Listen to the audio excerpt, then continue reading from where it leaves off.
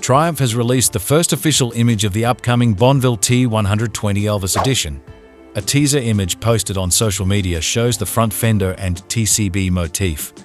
While the overall look of the bike is still unknown, this at least confirms that the TCB motif appears to be a prominent feature. Stay tuned for more updates.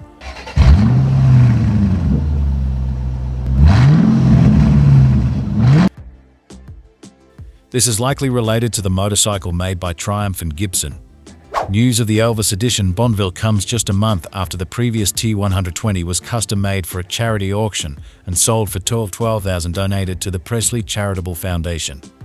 According to Triumph's social media information, full details of this motorcycle will be announced on June 18, 2024.